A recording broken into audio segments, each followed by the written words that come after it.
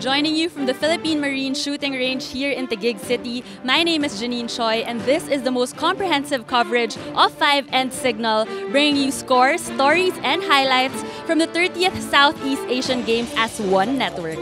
Sama-sama sa SEA Games. It was a very close match between Celedonio Tayao of Philippines and Terano Baha of Indonesia for the Benchrest Air Rifle Light Varmint event.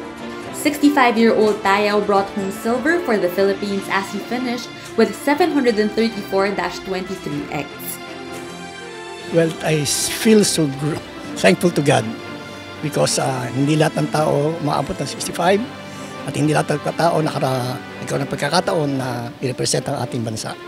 Well, it was really a great job to do that.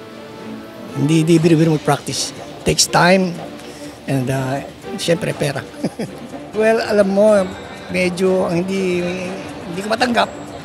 Ang score ko at saka ng gold, pareho lang kami. I lost by a tiebreaker. Doon lang ako natalo. But anyway, it's God's gift siguro. Yun ang gusto ng Panginoon.